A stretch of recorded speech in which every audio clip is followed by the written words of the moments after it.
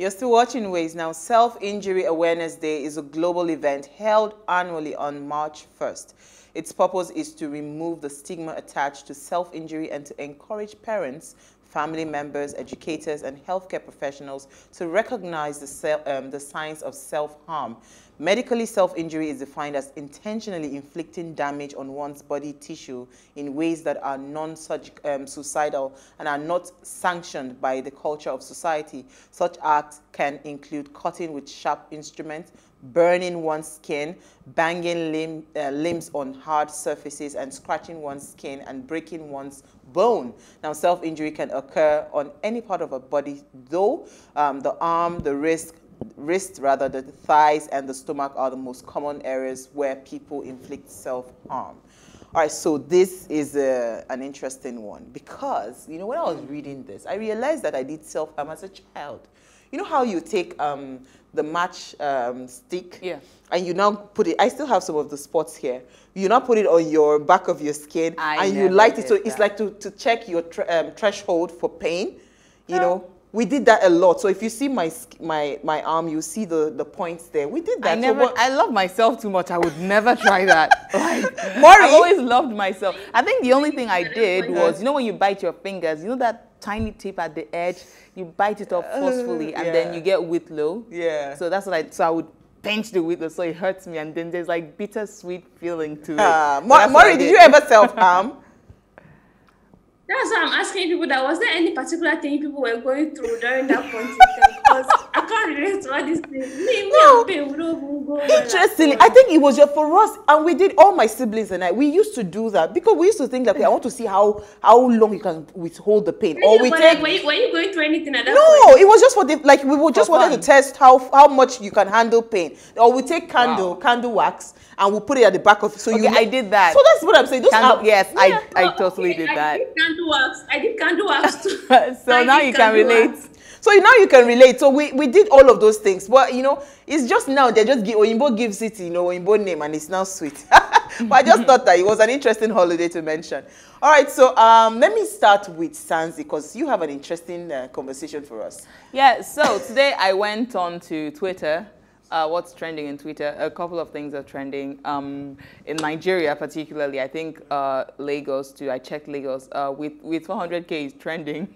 People were. It is just hilarious on Twitter today, you guys. People were talking about what they would do with 400K with all sorts of funny comments. Someone said with 400K, my village people will worship me. I'm like, where is your village again? But anyway, my focus is Tope. So Tope is trending because someone tweeted a new intern. This is a tweet. A new intern was asked to contact me via chat. She referred to me and my boss by name. It shocked me. So the intern texted, "Hi Tope, XXX asked me to contact you." So now the thing is, why Tope is trending is, why would you refer to your superior, or, I mean, you're seeking employment from these people, why would you refer them by their name? So Nigerians obviously got talking. So a lot of people are like what century are you from? These days people refer to themselves as Obi, Ada, Tunde, Femi. You know, it's like the more informal you make the work environment, create the boundaries, but, you know, leave it informal so people feel like family. You know, and others are like, no, you say Mr. A, Mrs. B, Sir, Ma, Auntie, and like it's a huge argument going on. I mean, those are, if you can see the comments on the screen, those are like some of the things Nigerians are saying. So it's like a lot of back and forth, and this has over 30,000 tweets. I'm telling you, it is crazy on Twitter right now. Wow. But Sanzi and Maury, what do you think? I mean, should we, this culture of being, do I call it subservience culture?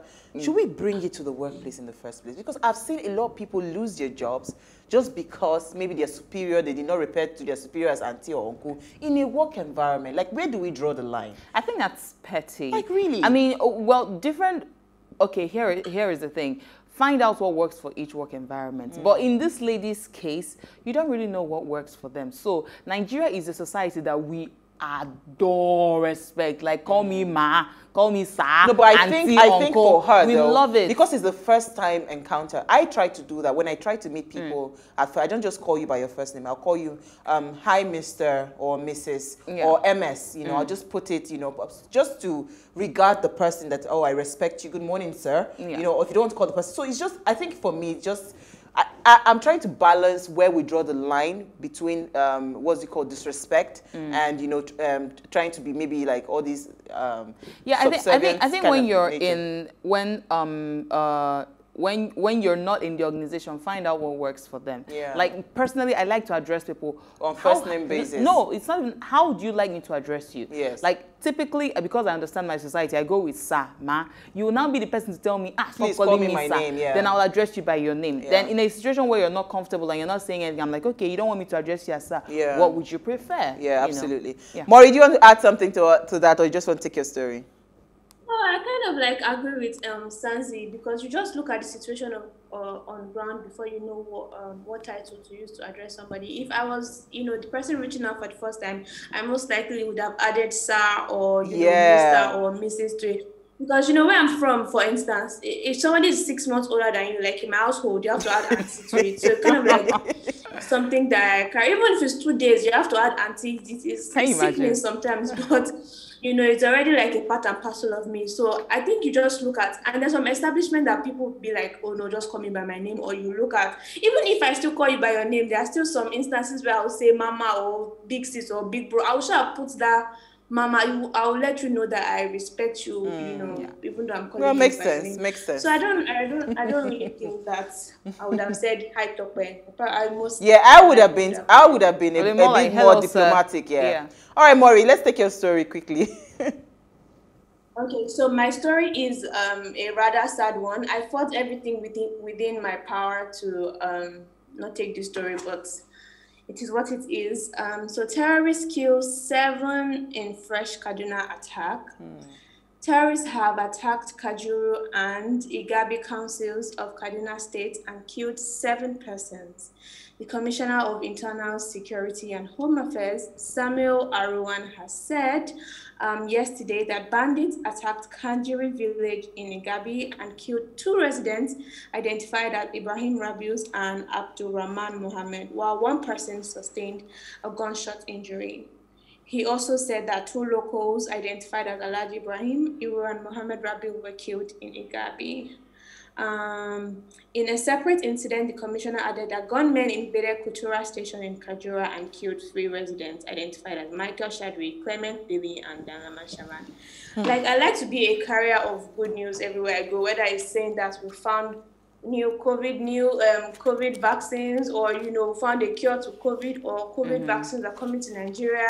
So this one is sort of different from what I like to do. But at the end of the day, it is what it is, and it just makes me wonder if we're ever going to come to, if all these things are ever going to come to an end. That's why we keep on. That's why we need to keep on talking about 2023. The banditry and all that. We need to keep on talking about what our fate will be, going forward, and what kind of leaders that we're looking forward to having. Because this is a clear case of failed leadership. I mean, it's failure in leadership. There's no how you want to sugarcoat it. Just pure failure. All right, so my story is actually quite interesting, and because it's tied to a bit of what we were talking about today, right, I thought to mention it. So also, Yahaya Bello was trending on Twitter as well. So when I checked why he was trending, apparently he had what's it called? He had a closed-door meeting, in their words, with former president, what's it called? Obasanjo at Transcorp Hilton, and his posters are all over. I think they said in Port Harcourt, yes, his posters in Agua Wari, his posters of 2023, posting. So if you go on social media, everybody's saying over my dead body. Someone even said I would rather vote what's it called, Tinubu 100 times to voting this guy. And there's a video of him, being referred to as a youth. By a senator, I think a Baribe or something, being referred to as a youth and saying that, yes, he's a youth, what has he done? He's made a mess and all of that. While another video commending his effort on security in his state. So for me, I just think this is actually very interesting because, I mean, this is the first, maybe, first sense of what 2023 would look like in terms of the kinds of candidates that will be coming out for leadership positions, especially presidency and all of that. You know, here is I thought my to view, mention this, yeah. Right? Can we get to a place where we can rub off this closed door meeting? So it's not like once you go into a closed door meeting with Obasanjo, that means you're like you have been endorsed. Prospect. Like, stop with the endorsement, man. No, see, they are past, they are gone. The people that need to endorse you is us. Come and convince us that you're worthy to sit in that seat. I like that. Yeah, I like that. You know, so we're tired of the closed door meeting. Ain't nobody got time for that. Okay. No? Alrighty. So we're going to take a very short break. When we return, we'll be delving into our conversation on 2023, our voice and our votes, with our guest, Teju Babyface. Stay with us. We'll be right back.